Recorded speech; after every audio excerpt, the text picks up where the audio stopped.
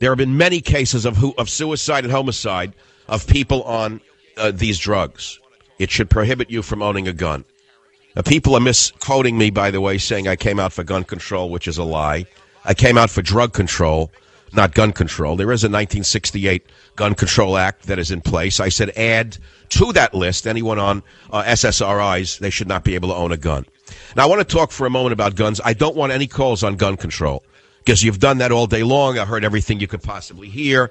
I want to talk about movie control. I want to talk about video game control. I want to talk about controlling the Quentin Tarantinos. I want to talk about controlling the sewer pipe of Hollywood. They are violence dealers. Make no mistake about it. We all hate drug dealers. Everybody knows what a drug dealer is. They know what they do to society. But you mean because they walk on a red carpet and because they're invited to the White House, it means that they're somehow different? The men who've made billions of dollars purveying violence and pornography over and over again because there is no controlling them? We're going to begin talking about controlling Hollywood. We're going to talk about controlling video games. We're going to talk about censoring movies. We're going to talk about censoring violent films and violent video games. We're going to talk about psychological medications and no guns. But I do want to talk about guns per se for a moment.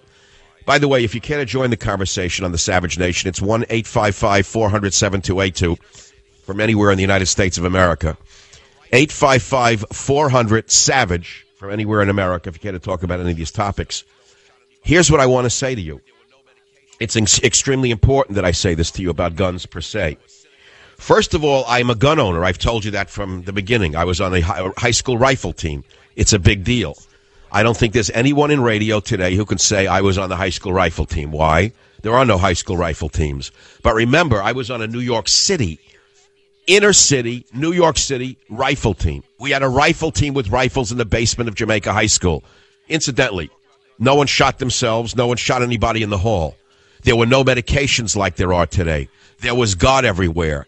There was synagogues. There were churches. There was the fear of God. There was the fear of the Ten Commandments over our heads. Right now, all of that's been stripped away by the vermin on the left who are now trying to strip away our constitutional rights to protect ourselves. The very same people who will keep death row inmates alive for 40 years suddenly want to take away your right to protect yourself from a psychological maniac, a madman, in other words, with a gun.